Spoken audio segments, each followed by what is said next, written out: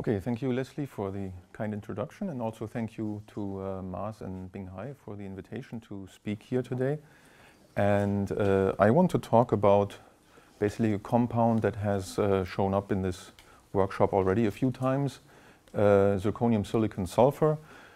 Now this is a mouthful to say, so I will take a short version of that. I will call it, for the remainder of the talk, I will just call it Zirsis, which is a butchered German way of contracting the elemental symbols here. So Zirsis is a non-symmorphic crystal with a number of Dirac cones, and also shows this kind of non-symmorphic protection that we've been talking about before. But before I want to start, I want to pick up on a comment that Mars made, and took it quite literally, actually, in the most literal sense of the word. Can we dig up a topological insulator from the ground? And even in the most literal sense of the interpretation, I can say we can, because one of our PhD students in the department, he actually found a topological insulator in old gold mine in the Czech Republic, which naturally grows there. So those surface states have been protected for millions of years. And the mineral is actually called cavasulite, and it is some non-stoichrometric version of probably bismuth telluride with some antimony and some selenium atoms in there. And it looks like this. And now the key experiment is that we actually managed to do some photoemission spectroscopy on that. And it is not the worst spectrum that you can imagine. You see here, it looks very much like what has been found on the bismuth selenides and bismuth tellurides before. You see the valence band here, and you see the Dirac cone here, the topological surface state, and the Fermi level here. So the band gap is also not small. It's about 300 milli-electron volts, and they have even managed to measure a Hall mobility of about 1300 centimeters squared per volt second. So this is what we can dig up from the ground. For everything else, we need Leslie to grow our crystals. So we've actually been quite happy for Leslie to find her way to Stuttgart, and we've started a nice and fruitful collaboration with her now. And basically, the first project that we did together now was her idea of Zirsis, to measure this and to look at the band structure and what is nice about this. Now, I don't have to exactly go into the details of this crystal structure because it's been mentioned before.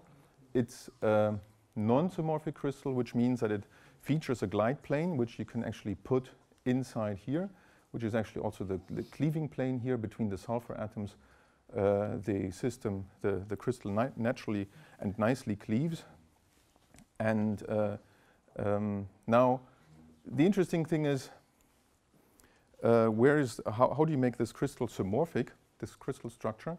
And the way to do this is to first of all get rid of this corrugation here, and then make it a flat layer, and then replace the zirconium atoms or the sulfur atoms by zirconium atoms, or vice versa, to make them equal. And then you actually get, along the z-axis, you get only one atom per unit cell, and per layer. And now this corrugation actually, and the replacement of the replacement of one zirconium atom by a sulfur atom again is what doubles the periodicity, or doubles the unit cell in the plane of the crystal, and this introduces this non-symmorphicity in the crystal. Okay, so the interesting thing is now in the band structure, because non-symmorphic symmetries usually introduce new kind of degeneracies in the crystal structure. And this has been studied by Young and Kane also last year. The paper came out around when we finished our measurements, and so we were able to nicely put this into this context here with the doubling of the unit cell, which changes the band structure. Now there's the simplest case here where you just double the unit cell here by making it bigger in a square lattice. And what you get is then this band structure here with degenerate, with a degeneracy along the MX line. And then for the most of the remaining of the paper here, Young and Kane discuss how to lift this degeneracy and turn the degenerate point here at the X point, which is the non-symmorphically protected point, into a nice Dirac cone. Yeah. So the special thing about this non-symmorphic protected point here at the X point is that even spin-orbit coupling cannot lift the degeneracy here in this point. So coming back, comparing this to Zirsis now is which of these realizations we have here. It's actually the simplest realization here. If you project the Zirsis lattice onto the surface, you actually get this realization, the simplest realization, and we actually see this band structure in the experiment. So zooming in now into the Brillouin zone here, we have the gamma point in the center. We have a square Brillouin zone with the X point here at the face and the M point in the corner. And you see part of the band structure here. Now in Zirsis, we have more orbitals that are relevant. So we double the number of orbitals here and we get something that looks like this. Now this is very reminiscent of what André has presented in his talk. This part actually looks like an hourglass, what he presented here. So there's a close resemblance here, but actually it is not really, because we work in the bulk. Our crystal has spatial inversion symmetry, so our bands are actually spin degenerate, in contrast to what's been discussed at the surface. Plus, there's no real requirement for the bands to be degenerate here to meet at the gamma point.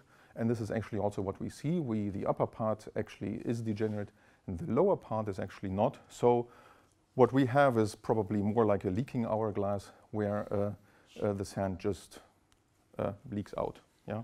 So it's not quite the same, it just looks like it. And I don't want to really go into the topology of the band structure here because this discussion is still in a state of flux. And so we're actually discussing this here at the workshop as we speak, probably. And if I had my talk now on Friday, we could probably come up with an answer, but it's still Wednesday, so we're not quite done yet with the discussion.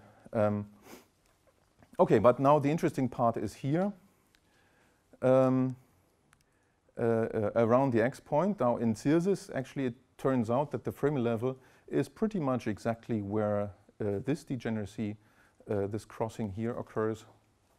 And so it's very nice to measure for photo emission because we can actually observe this part to some extent and the non-symmorphically protected point here at the X point is also nicely observable. Now the real band structure is quite a bit more involved. You see here again at the first part here is the gamma point, the X point and the M point. This is what we've been looking at before schematically. Now you can see here the green line is one part of this leaking hourglass. The blue part is the second part, and this meets here the blue band with the red band at the X point and then collapses onto this degenerate band along the XM line. And you see here the green and the red band, they don't meet up at the gamma point here because there's no real requirement for them to be degenerate. However, the blue band here, the black band here disperses towards actually the blue band here, and they are actually degenerate. So, so far for this band structure, this is a DFT calculation which Leslie has done without spin-orbit coupling. Now, including spin-orbit coupling, we have lifting of most of the degenerate points here in the Brillouin zone, especially this Dirac point here. There's a small gap opening. However, here at the X point, there's no gap opening. Okay, we zoom in and this becomes a little bit more obvious. We have the symmorphically protected band here and here, which is degenerate, and then the crossing here from two bands which have different irreducible representations, so they don't interact. One thing that Leslie has mentioned already is this very nice linear dispersion over a really broad bandwidth of almost 2 electron volts here. And here it's even more. So it's a very nicely linearly dispersing band structure, and I think only graphene comes close to this linearly dispersing bands. Again, this point here is the symmetry protected point, and if we now again turn on spin-orbit coupling, we find a small gap here of only 20 milli-electron volts and no gap here. Now, spin-orbit coupling is small. Zirconium is the heaviest element there, and which is still very light, so the gap is not very large and probably also not really observable in photoemission. Okay, one thing to mention is that these Dirac points, or these gapped Dirac points, actually form a line node, which is schematically shown like this here. For part of the Brillouin zone, it actually then folds onto the other parts of the Brillouin zone here. So we get a net of Dirac cones, or a line net of Dirac cones in the Brillouin zone here. Okay, now for the real data, we have the experimental band structure now, which was taken in Stuttgart at room temperature in our lab with 21 eV photon energy. And this is seen along the gamma X line now, and we see a very nicely linearly dispersing bands here, which is also shown as a guide of the eye by a dashed line here. We see the non-symmorphically protected band crossing at the X point here. And now there is something very peculiar, which we identified here as a surface state. It doesn't disperse with varying photon energy, and it doesn't really fit in the bulk band structure. So it is most likely a surface state, or at least a state at the surface. Yeah? Because it doesn't really fulfill the requirements, what you expect from a standard conventional surface state behavior, because normally you would expect a surface state to simply disappear where the bulk band structure is projected, yeah? Where the projected bulk band structure is. It only exists in the projected band gap. Yeah? But it looks like here it actually just walks right through the bulk band structure here from the conical dispersion. Yeah? So this is was quite puzzling to us. But one thing to understand is that actually the bulk band structure is also extremely two-dimensional in this region around the X point. So the projected band structure is actually not so broad, or doesn't take up that much space here. So this, yeah, I don't know, maybe reason, but I will show you now that we actually found a different interpretation for this surface state. Because the interesting thing is now, if you go slightly away from the gamma X line, just parallel to the gamma X line, you find that there's actually hybridization between the alleged surface state and the bulk state. Yeah? If you look at this, you have the surface state here, and then the surface state here actually turns into the band dispersion of the bulk state, comes back here, it's surface state again, bulk, and then it merges again with the bulk state. And the same thing happens here. It's more like a bulk state here, and then surface state, and more like the bulk dispersion again. So this is quite puzzling, actually. There seems to be an interaction between these states. Now going perpendicular here, this is now at the X point, and along the along the XM line, we see this surface state behavior here, which does not show up at all in the bulk band structure calculation. And here we see the collapsed degenerate state dispersing from the X point down to the M point. Now parallel to this line again, now parallel to the XM line, going towards gamma, we are actually now cutting around this crossing point here, and we see that the bands actually seem to nicely cross and form another Dirac cone kind of dispersion. And here down here you see the bulk band dispersion from the collapsed band again. So this is quite peculiar, and in order to resolve this issue, okay, there's more peculiarities here.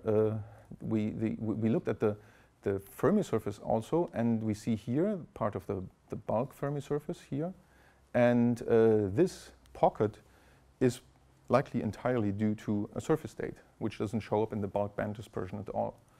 And yeah, one thing to exclude is that actually we have a surface reconstruction. Yeah, this is not the case. We've checked this with lead, so there's no additional reconstruction at the surface. And if we zoom out now, we go to a synchrotron in Chicago at the Advanced Photon Source. There's a brand new beamline now going from 250 eV to 2500 eV, so you can get higher photon energies and actually capture more of the Brillouin zone than we can at low energies. So the red part is what we saw in the lab, and now we can actually this is now rotated by 45 degrees. The Brillouin zone is shown here, and we see nicely the square Fermi surface of the bulk. And then, not so easily resolved, is the pocket at the X point. And schematically, this looks like this. Now 45 degrees rotated again. We see the square, the diamond-shaped bulk Fermi surface, and there's no pocket at the X point from the bulk. Okay, what happens now? Now, Leslie has done some slab calculations with, or DFT slab calculations of 5 layers. And you see, actually, we superimposed, the experimental data here, and you see that there is an extremely nice correspondence, yeah, with the calculation. We see the black bands here show what corresponds to the bulk bands, and there's very little dispersion here, so the states are not very far apart here in the slab calculations, which indicates a quite two-dimensional behavior as opposed to this region here.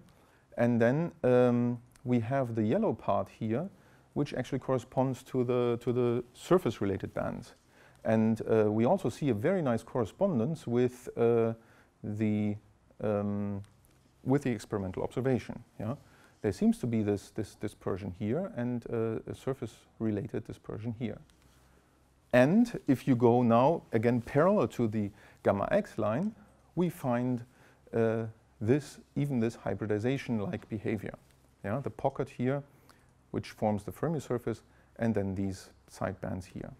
If you go perpendicular to this at the X point, again, we find the surface pocket here again, and also very nice correspondence with the surface-related states and the bulk-related states here. So the DFT slab calculation actually captures what we see, but we still don't understand quite what's going on in the electronic structure. So one way to resolve this is to go to a tight binding calculation. Now this is what Raquel has done. She's projected the DFT results onto a tight binding Hamiltonian. And now this image shows a projection of the band structure onto the topmost surface layer. Yeah? And the blue intensity shows the bands that are strong at the surface. The dashed lines show the bulk states, yeah, here. And you find for most parts of the band structure, you find actually quite good agreement here, yeah, and here, and actually in this region, except now there are some parts which strongly deviate, here, here, and also here. So now, zooming into this a little bit, it actually looks like that there's no correspondence to this bulk state. Now, what we think is happening actually is that at the surface, there's a surface potential which selectively changes or selectively breaks the symmetry of or the non-symmorphic symmetry in the band structure, yeah, due to the different orbitals that constitute these bands. Yeah, they react differently to the different symmetry breakings. So such that actually the non-symmorphically protected band here, up here, actually breaks and these bands here separate. And this brings this bulk band actually down into the occupied states here and actually bends the band into this region, yeah? And the rest of the band is up here. Now, the lower band actually does not feel this symmetry breaking and keeps the bulk band dispersion as it's shown here. Another interesting point is that along the gamma X line, the bands retain their irreducible representations, such that there is still no interaction between the bands here, and the crossing actually remains.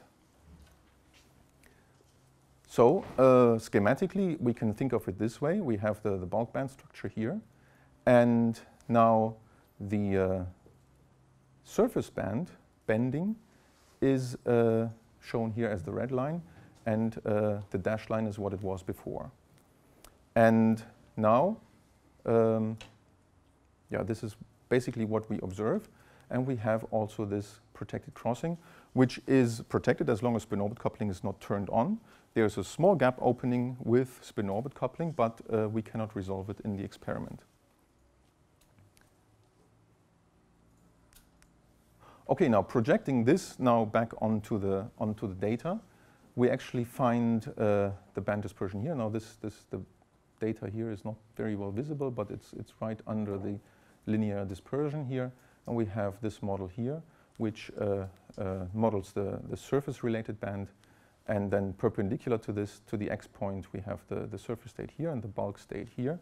And now we can turn this into a three-dimensional dispersion, and we find actually that here we have a tilted Dirac cone at the surface. Now the surface state dispersion looks basically like this now. We have two bands which interact, which cross here, forming this tilted Dirac cone, and this again kind of looks like a Weyl dispersion, but it's not, because the bands are actually twofold degenerate from the spin degeneracy still, which actually means that the surface state is still trivial. It may be subject to a very small Rashba type spin orbit splitting because of the still remaining small spin orbit coupling in the system, but we again cannot resolve this part. Okay, this brings me to the conclusions. CIRSIS is a nice model system for non-symmorphic crystals. We observe this symmorphically protected Dirac crossing at the X point. We also observe these Dirac line nodes. In the Brillouin zone, we have a highly linearly dispersing energy window and quite a peculiar surface state due to a selective symmetry breaking at the surface, because these bands actually have different, are made up by different orbitals which react differently to the surface potential. Now, and finally, non-symmorphicity is actually full of surprises, and this means that with all the predictive power that we have in theory and chemistry and so on, we should keep our mind open for whatever happens in the experiment, and actually the most interesting parts are the ones that we didn't anticipate before. So the acknowledgements. Of course, first of all, I would like to acknowledge Leslie, and who grew the crystals and had came up with the idea to study CIRSIS. And actually, the nice thing is that there's many more related compounds that we can study now with different properties.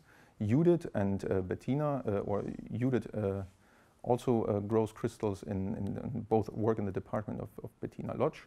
Then Carola did the first CIRSIS measurements, and Jessica and Fanny are the beamline scientists in Chicago.